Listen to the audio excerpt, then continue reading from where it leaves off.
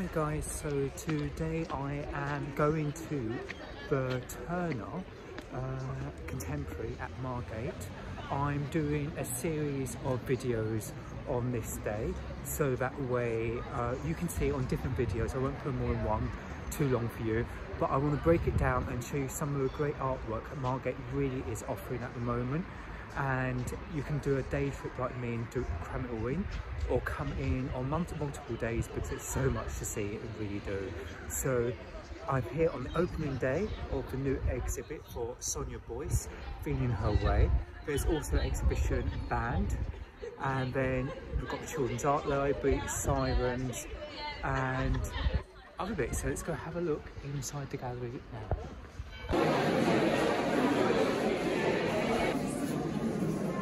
Look into this gold room and all the things going on here.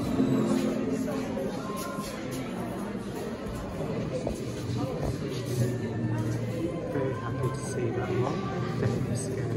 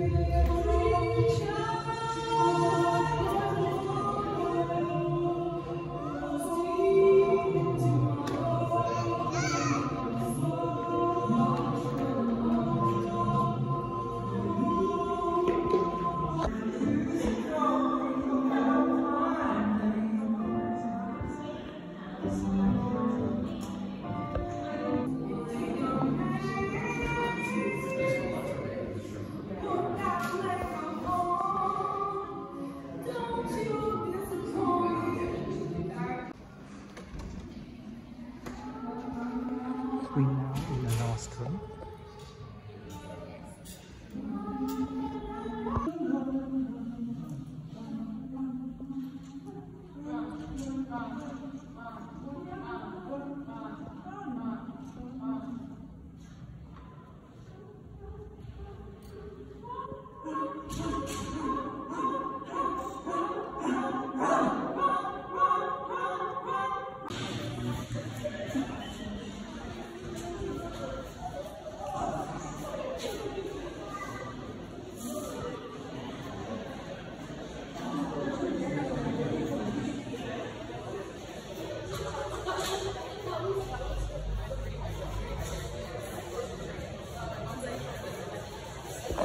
So this is answering the questions that I have before.